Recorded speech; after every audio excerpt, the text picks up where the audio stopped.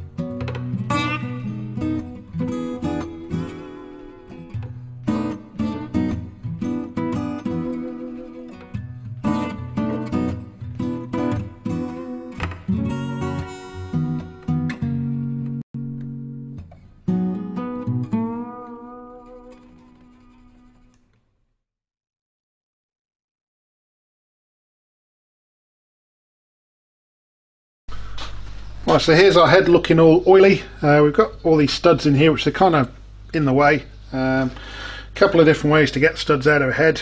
You can always do the old double nut trick, don't Google that. I've never had much luck with that, and certainly the studs on the block were really tight, so we've got a special tool. Of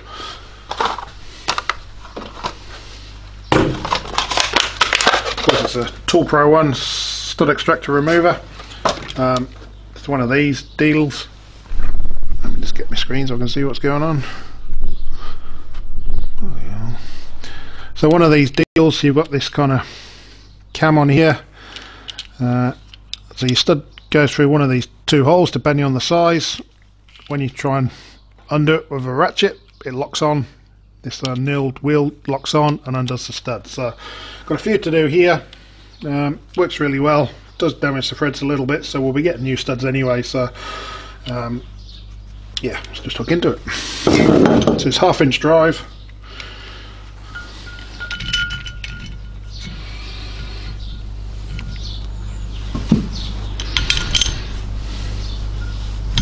Cool. That one's already loose. Look at that. Oh, these ones here, thermostat housing ones.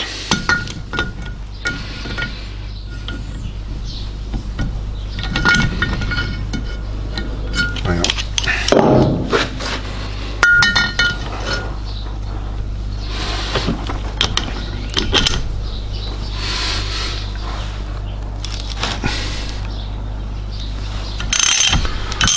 There we go, nice and easy.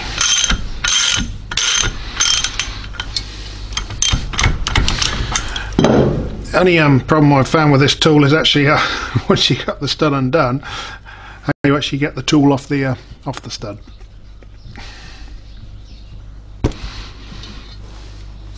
It kind of tends to lock in there pretty well. But what I have been doing, I've just been tapping the wee 1/2 inch drive ratchety thing out the bottom, and that seems to work.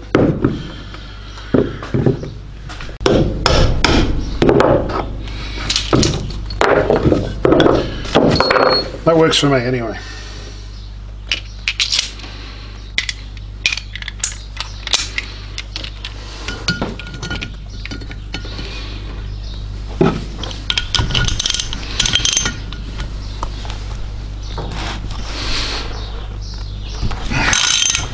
So take a bit of force to get going. I'll try to get the tool off that way.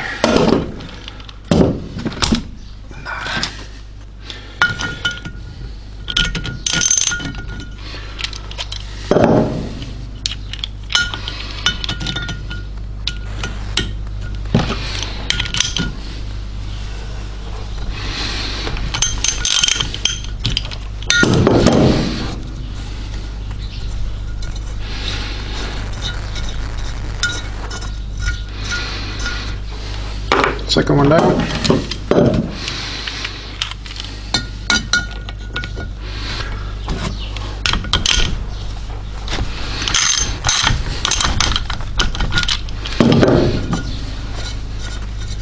So yeah, tool works well, nice and quick, quicker than putting on 2 nuts, which never works for me anyway. Let's just stand her up, do the exhaust manifold studs.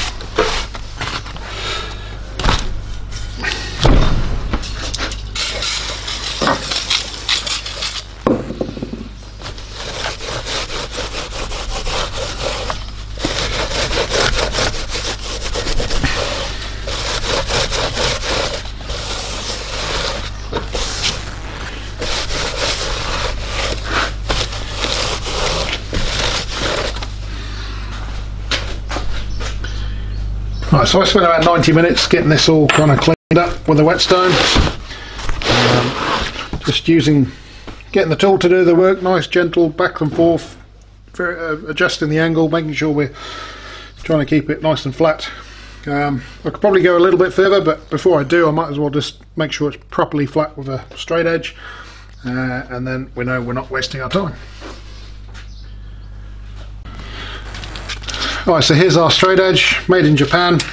So it's not a metal ruler, it's a proper straight edge with a machine kind of edge, so that should be nice and flat. We'll look after this. Also got our feeler gauges, set of ToolPRO feeler gauges there.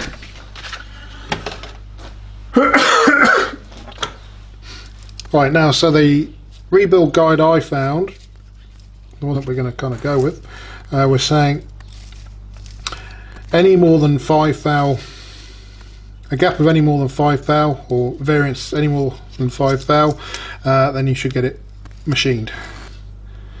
So we're going to get our 3 thou feeler gauge, going to get our straight edge. I'm going to see if we can get this under there, check it for flatness.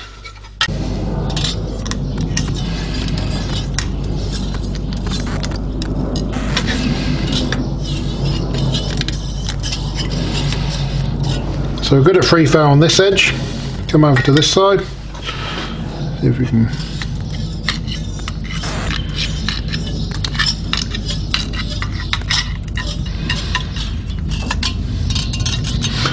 Good 3 thou on that side. Do our diagonals.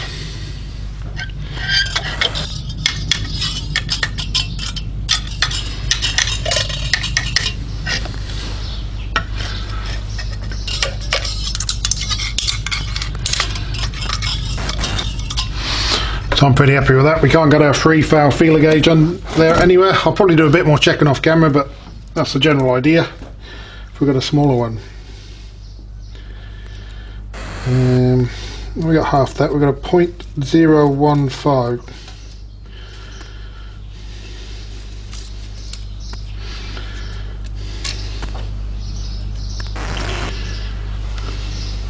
That's our thinnest one. Let's try our thinnest one, which is a 0.038 millimeters. It's actually got a slightly munted end. I'm not sure how I managed that, but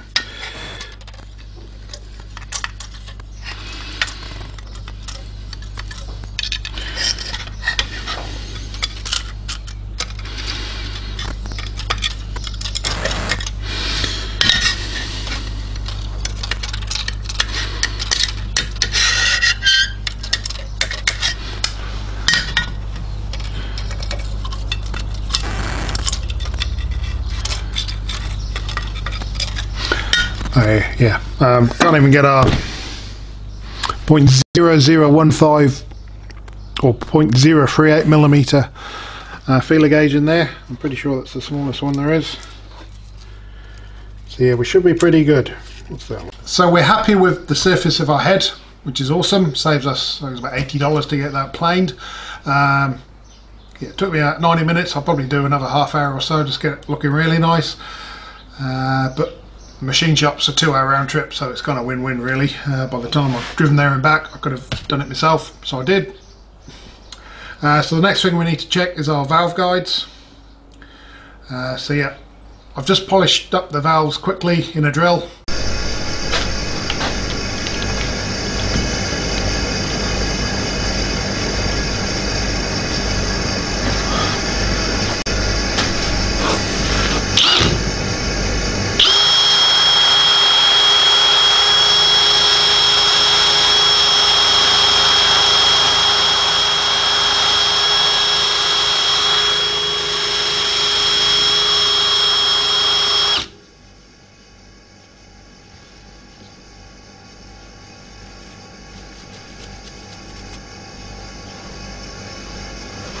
You'll see that here.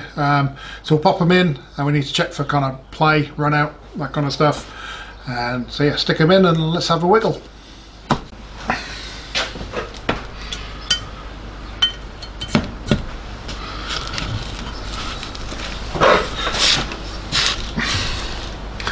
So can you see that? So what we need to check for is side to side movement in here to look for wear in the valve guides. These two are pretty tight on cylinder 1. There was a slight wiggle there. But yeah, they're not too bad.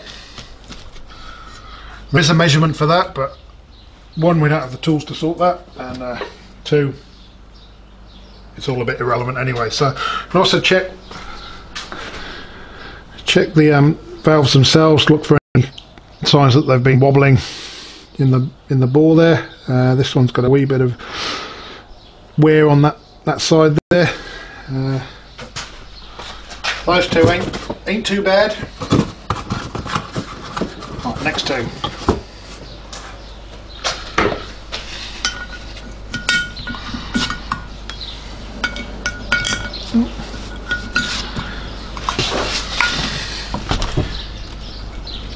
You can feel a bit of play, but you probably can't see any play there.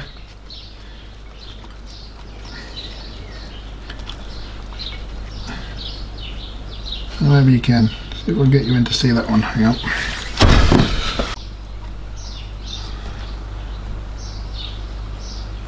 You see that? There's play there. But there is a spec for that. But we'll tell you why it's irrelevant shortly. But yeah, it's good to know that we kind of found some wear in those guides. Let's have a look at the next two.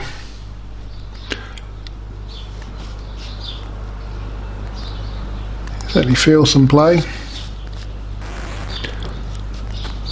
Also on the exhaust valve there. If we have a look at the shaft, you can see some kind of you can see some kind of wear marks on the valve itself too.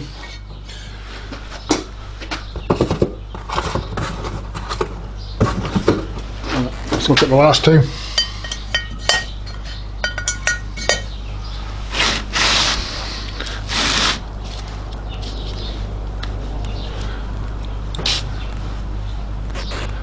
Hang on, let's try and get it so you can actually see what's going on. There you go. Again, we've got a play in there.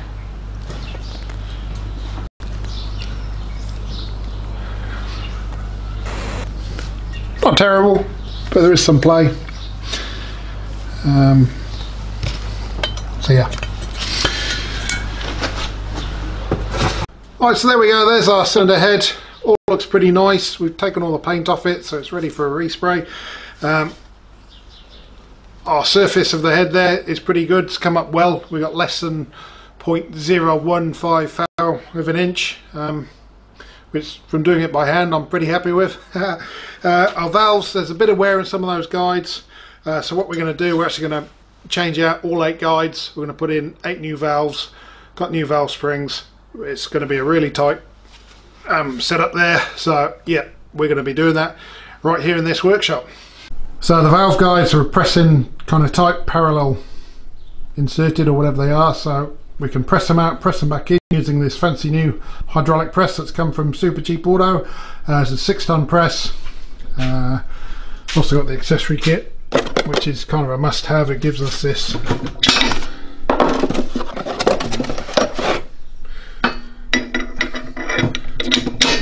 kind of changeable head there. So we've got a variety of bits and pieces.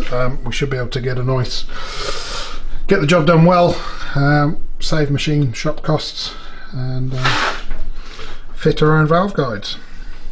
So yeah, I'll be fitting the valve guides, but as soon as you fit new valve guides, then you've got to cut new valve seats. So we're going to be doing some outwork. A friend of mine at work, he's got a drag bike. He races a drag bike. He kind of rebuilds his little crotch rocket there. He's got a set of valve cutters, so we'll swap out the valve guides, then we'll stick it in the cart, we'll drive over to his place, we'll cut some new valve guides, we might even get to look at some of his fancy toys, and then that's our head redone really. We'll give it a lick of paint, do some more cleaning, do some more sanding, make it look really nice, but yeah, that's pretty straightforward really for a cylinder head. There's no kind of camshafts or anything else. It's a overhead valve engine. So yeah, I'm really happy with that, how it's coming along. Certainly saved some money on the head, which is good because I think we need to spend some money on the block, but we'll cover that in a later video. So that's it for today. It's just a quick look at the head, tell you what we're doing, show you the progress, and next video we're going to be pressing out those valve guides and doing all that kind of stuff. So stick around for that. It's going to be really interesting. Hopefully I don't break anything, and yeah, comment, like, subscribe, and we'll see you for that. Cheers.